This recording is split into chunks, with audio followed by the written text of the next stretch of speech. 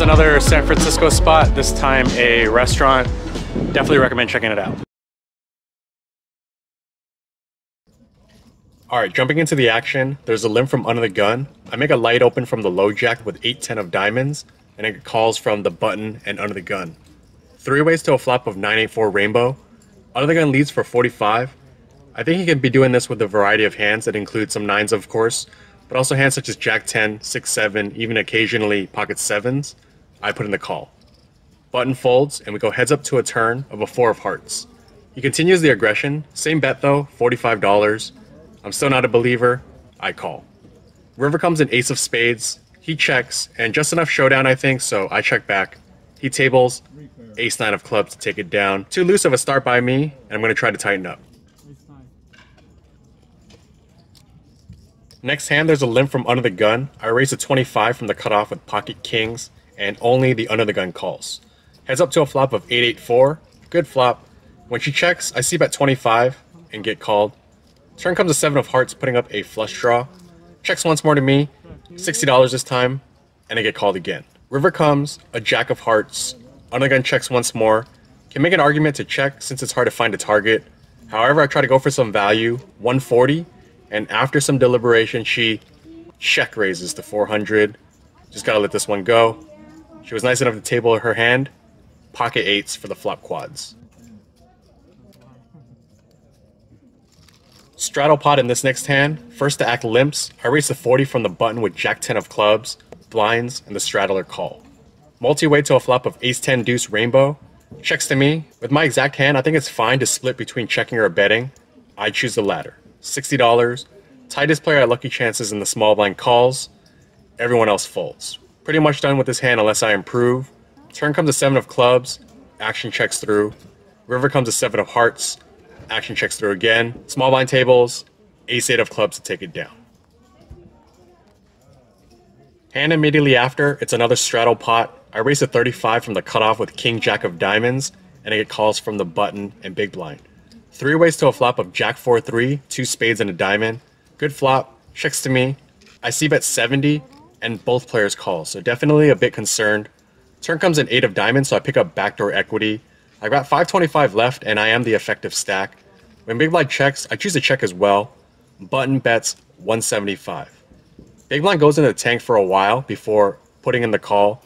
With my 525 stack, I don't really like jamming here. I mean, I guess I get a call from spades, but with 2 other players in, it would seem that one of them should have a strong value hand. I call to try and realize.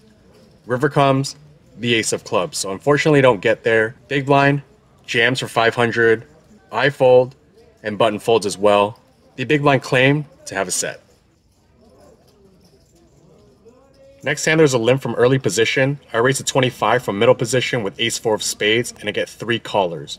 We go to a flop of 9-3 deuce, 2 hearts and a spade. Decent flop with a gutter and backdoor spades. Checks to me, I fire 40, and only the early position player calls. Turn comes a 3 of clubs. When he checks, it's a decent card to leverage since I've got all the overpairs. He's got 350 back, I bet 140. He goes well into the tank before jamming. Feels like I ran into some Hollywood. I let it go. He does later tell me that he had pocket deuces. Following that string of bad hands, I request a table change and pick up pocket kings and the low jack at the new table and raise to 20. Only the small blind calls. Flop comes queen 8 deuce, 2 clubs and a heart. Checks to me, I see bet 25. He calls. Turn comes an ace of diamonds, pretty bad card. He checks, I check back. River comes a 9 of spades. He bets 75, and I just can't really put him on any bluffs. And I don't expect a queen to bet for value. This may look soft, but I make the tight fold. Next hand, there are 3 limpers, small blind folds, and I'm in the big blind with ace queen off. I set the price to 40 to see a flop, and I get calls from the low jack and the button. 3 ways to a flop of ace jack 4 rainbow. Good flop, I see bet 70, low jack jams for 94, button calls, and I can't raise, so I call. Turn comes an 8 of clubs, and my hand needs protection, so I bet 200, button gets out of the way. River comes a 3 of diamonds, I table, and as good as he shows, jack 10 off. Straddle is on in this next one. First to act limps, I raise the 45 from the hijack with ace king offsuit. only the straddler calls. Heads up to a flop of Jack 10-8, 2 hearts and a club. It's a somewhat neutral board, and when he checks, I check back. Turn comes a 10 of spades. He bets 25 this time. Not gonna fold for that price. I call. The river comes, a 3 of diamonds. He continues the aggression, 75 this time. Sizing seems pretty value-ish, but feels pretty close. The draws do brick out, and after thinking it through, I put in the call. He tables 6-7 offsuit for 7 high. The hero play works out this time. Next hand, under the gun raises to 25. I call from the hijack with Jack 9 of spades. The blinds call as well. 4 ways to a flop of King 10-9, couple of hearts and a spade. Small blind checks. Big blind, who's an active reg, bets 45. Under the gun folds. I take one off, and small blind folds. Heads up to a turn of a queen of spades. Best card in the deck for me.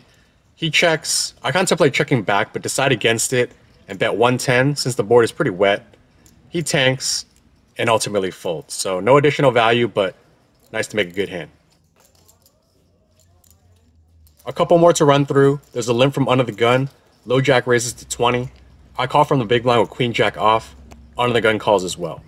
Go to a flop of queen 8-4, couple of diamonds and a spade. Checks to the initial raiser and the low jack who bets 40. I call. Under the gun folds. Turn comes a 5 of hearts. I check. She continues the aggression, but for the same amount as the flop, 40. I call again. River comes, an 8 of clubs. I check, and she knuckles back. I table, and it's good.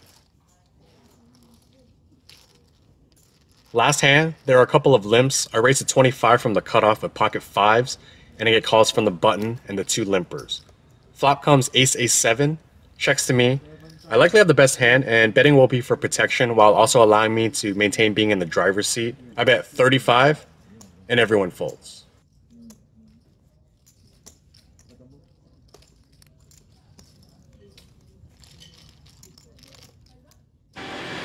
Alright, that does it for the hands. Started the session at 9:30, and it's now 3:45 in the morning.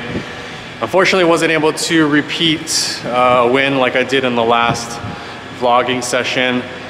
Was stuck in the neighborhood of 1200 at the worst point after some play bad and run bad in the beginning, but did claw back a bit. No real big pots, but just grinded my way back up and ultimately booked a loss of 397. So in for 2,000, cashed out 1603. So not a win, still a loss, but a bit of a moral victory, I guess, to not let the beginning of the session tilt me and at least battle back for a more reasonable result. Alright, just a quick announcement to wrap up this video. I'm going to be heading to Southern California from the 5th through the 10th. I'll be spending a couple of days in Los Angeles, the 5th through the 7th. Not sure if I'm going to get poker in during that period, but if I do, it'll likely be at one of the main properties being the Commerce, the Bike, the Gardens, one of those. And then the 7th through the 10th, there will be poker. I'm going to be playing the 1K, I think it's the MSPT main event at Sycuan Casino in El Cajon. So hope to do some good things in poker. And with that, I'll see you guys on the next one.